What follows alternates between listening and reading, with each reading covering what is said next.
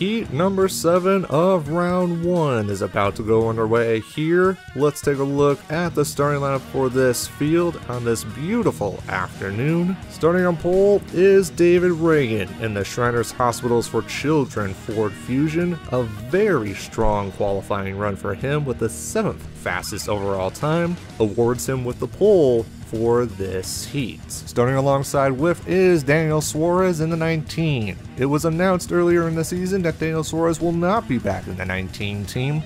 That will not stop his drive though, as he is the only Gibbs car in this heat. Can Daniel Suarez win from the outside? Speaking of outside, starting in 3rd is David Reagan's teammate Michael McDowell. Both of the front row racing cars had excellent qualifying times. Will it show in the heat races? We're about to find that out soon. Starting in 4th is Kevin Harvick in the number 4 Jimmy John's Ford. Does it look a little different? Because it should, because it's a throwback to his 2001 rookie season. Kevin Harvick has not raced on North Wilkesboro in the Cup Series, but he wants to throw back to when he got his start in the Cup Series, and so with the help of Jimmy John's, Kevin Harvick has that honor. Starting in 5th is Cody Ware, driving for his father, Rick Ware Racing, with Keen's Buildings on to sponsor the car.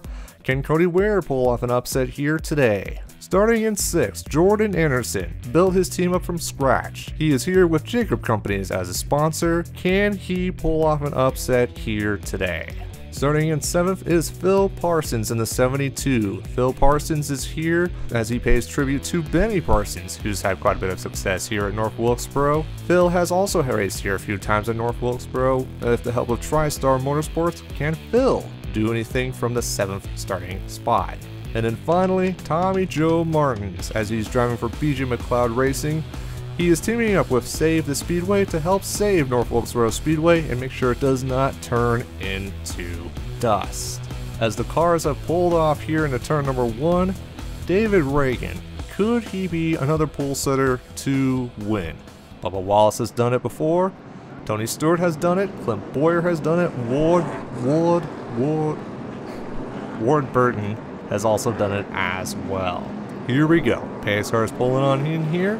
15 more laps. Can the closer Kevin Harvick get it done from 4th, or can someone out of the back pull off a huge upset here today? But here we go. Pace cars pulled on in. Reagan, Suarez, McDowell, Harvick, Ware, Anderson, Parsons, Tommy Joe Martins. Green flag is out here. Heat number 7 of round 1.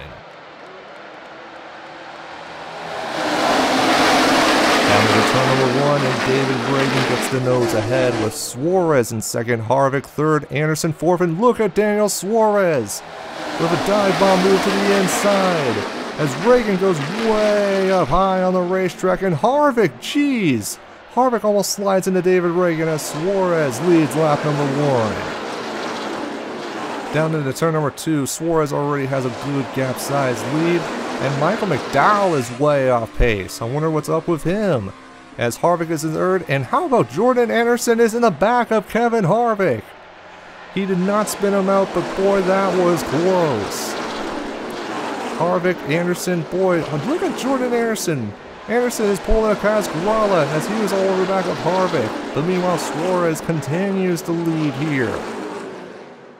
Suarez swings way up high on the racetrack. I don't know if Suarez got into the wall, but all I know is that he did not get a good run off of turn number 4. All that does is that's going to lure in David Reagan, Kevin Harvick, Anderson, and Tommy Joe Martins, who I might add, started in 8th. And he's up to 5th already, and there's still 10 laps to go here. Oh, more than that, 11 laps to go. Oh, here we go! Oh my goodness! I was not expecting that. Oh boy. Sorry about the mic pitch there. And Michael McDowell also had trouble. McDowell is slow. Harvick with damage. As they come back to the line, it is Suarez, Reagan, Anderson, Tommy Joe Martins. Boy, what is going on, guys? Jeez Louise. Harvick with a lot of damage to the left side of his car. That is going to be a major detriment to his case to get into the big show. The good news is round 2 is a thing, and Harvick can potentially redeem in that. But guys, this is going to be a huge setback for that team. boy, when we see the replays, I'm going to be very curious to see how that unfolded. So Harvick's in pit road now. I wonder if they're going to take his car behind the wall. It'll be interesting to see if that is the case. I am also very curious as to what happened with Michael McDowell as well. Let's see what happened to Kevin Harvick. Let's start with Harvick here. So coming off of turn number 4, Jordan Anderson all over the back of Kevin Harvick. Boy, that has been a pretty common place to wreck. I don't know what to say because Tommy Joe Martins was immediately behind Anderson as well. You see Harvick spinning here. I did not see. Oh, I wonder if McDowell got loose and he ended up losing his car trying to avoid Harvick. That could be the case. And Harvick, I'm pretty sure Harvick will have some choice words with Anderson after this heat, but we'll have to wait on that. And yeah, Harvick's wreck is really, boy, the thing I'm also worried about was just how he hit the inside wall, because it was almost pretty head on. The good news is there is safer barrier on the inside, so that helps with that case. But I'm curious about McDowell, so let's look at McDowell here. He swings to the high side, and okay, yeah, he just lost his car trying to avoid Harvick. So he gets up going into the outside wall, but McDowell does not go down pit road, and he's still on the racetrack in 7th place.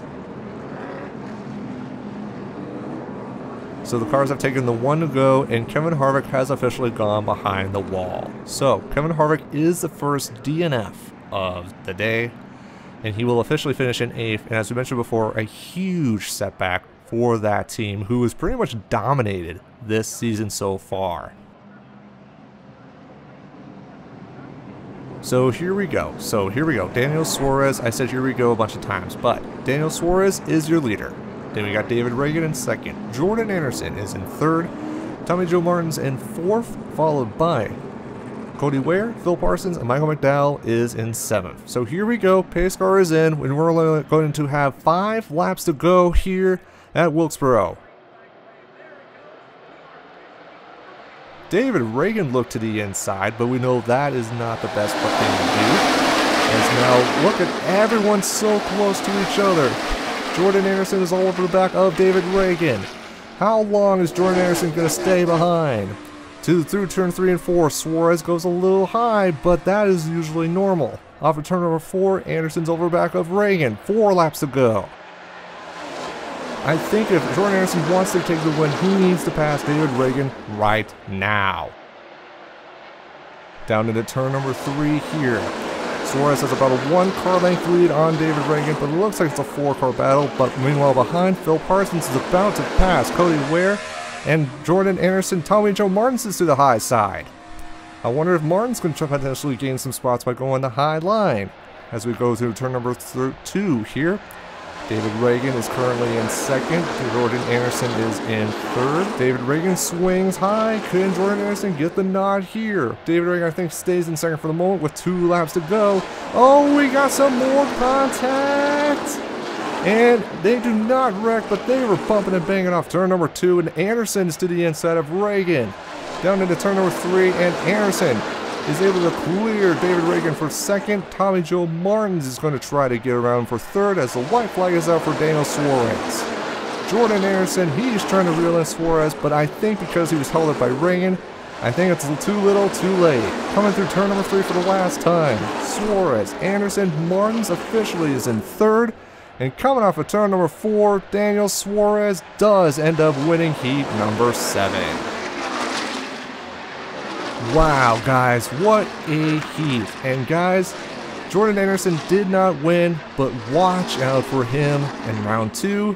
And it'll be interesting to see where he places in the mains. So, Daniel Suarez wins, Jordan Anderson 2nd, Tommy Joe Martins 3rd, then it's David Reagan, Phil Parsons with the top 5, Cody Ware, Michael McDowell with a disappointing 7th, and then Kevin Harvick has a long ways to go as he finishes in 8th. So after the conclusion of heat number 7, Daniel Suarez now has 175 points, David Reagan now has 165 points.